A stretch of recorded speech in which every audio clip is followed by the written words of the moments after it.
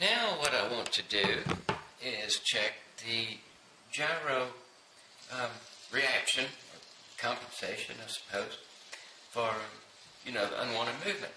So first I'll check the tail.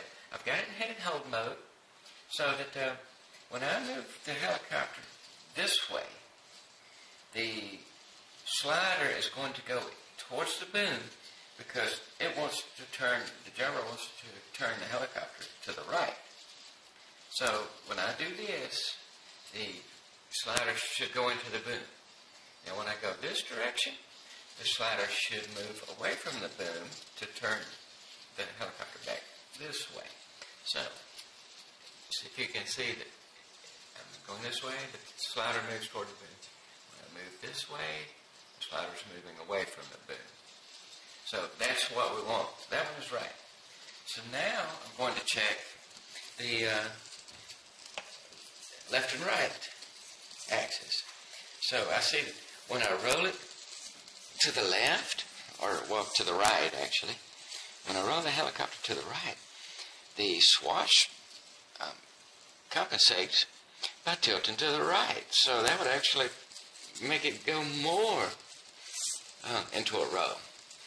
And same thing, if I roll it to the left here, the swash also moves to the left. And that's not what we want. It should go in the opposite direction to compensate. So I need to go into the software and reverse the gyro direction for the aileron servos anyway. Now let's check the pitch. So when I tilt it up, I would expect the swash to go back, down in the back to try to level it out again. But actually what happens is the elevator's going up. Same thing, if I go down, the elevator goes down, so that it's going backwards. So that also needs to be reversed. Let me do that.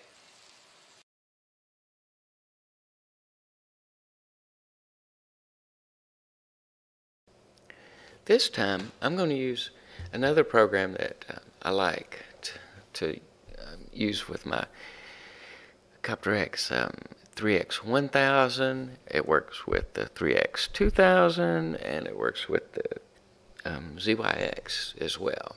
But it's done by somebody named John NZ.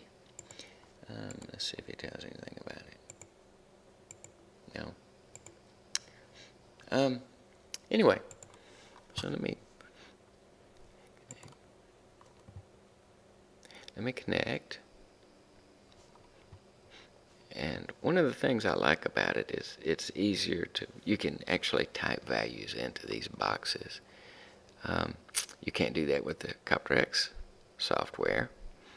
So anyway, I'm just going to show this to you just because I like to use it. It's very similar setup screens, except you don't have to do next. We can just go right here like this.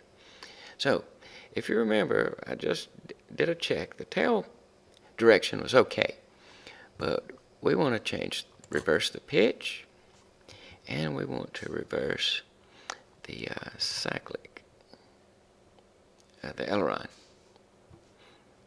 direction. I just heard the helicopter jump. The servos twitch, so the setting has been made, and that is all.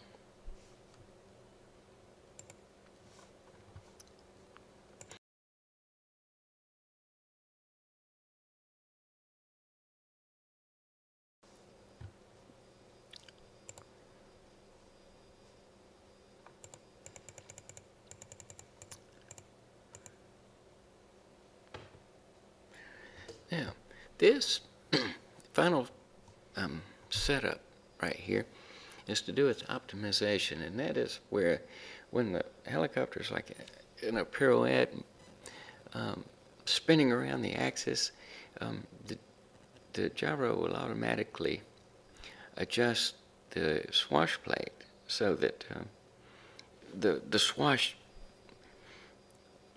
does not, I guess you could say, follow the rotation. It's almost like the swash stays in place at whatever angle it is. while the helicopter rotates around the shaft. So here's where we do that. And what we do is we click check optimization, and then you rotate it around, and you just check to make sure that the swash stays pointing just like it is. So let me do that.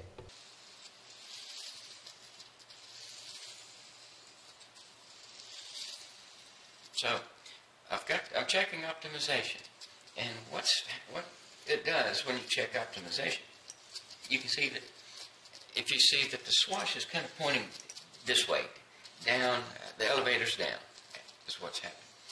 And as I rotate this helicopter 90 degrees, the swash remains pointing that way. It's no longer pointing down, and the elevator is pointing down on that aileron there. So I rotate it back. The swash is down again, the elevator is down. I rotate it this way, and the swash is pointing down here. This aileron servo is pointing down, not the elevator, not this one. So that is checking the optimization. And because the swash always remains pointing down, right here, this way, no matter which orientation I turn it, this one, this one, this one, and even this one, it's still pointing down.